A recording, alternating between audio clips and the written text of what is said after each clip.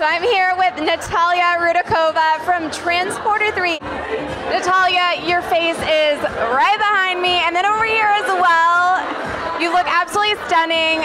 Tell me, when was the shot? Because it looks, I mean, you look very innocent in this photo. I look young. It was right after the movie, so it's quite like 8 years ago or so. And you're referring to Transporter 3? Yeah, from Transporter 3 right after, I guess half a year after. So I still look pretty innocent, and you're not so much anymore. No, I'm just rough and tough. So what do we have to look forward to you? I know that you've got a couple new gigs coming up. Tell us about those. Yes, well, I won the award in Cannes for the short movie Best Actress. Best Actress! Yes, and I'm actually excited about this movie shoot coming up probably next year. It's going to be a 3-sequence movie based by Vogue, Coffee Cafe. It's thriller, a lot of blood, and I'm playing detective. So I get to hold a gun, kick some ass. Diversify your character. Maybe kill some people. Who knows? Who knows? All right, so let's move on to this photo over here. What is up with Little Red Riding Hood? This looks like a Halloween costume, perhaps?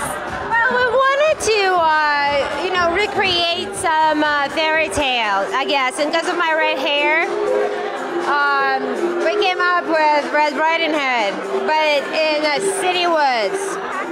Speaking of which, you were talking about fairy tales. I understand that you have another photo shoot with Vital coming up. What is that about? Yes, it's going to be for a magazine, but this time it's going to be more sensual and more magical. Again, with the nature, flowy. And what inspired this shoot? Game of Thrones, maybe? So I understand that being in front of the camera when you're being photographed versus, being on film, it's totally different. Can you explain the different experiences that you have and what types of personality traits have to come out in both of those instances? I guess photo shoot is more like theater, which I had experienced for 4 years. I guess it's just like a play. You creating a character and then you taking it in what's going on around you, and you playing with that.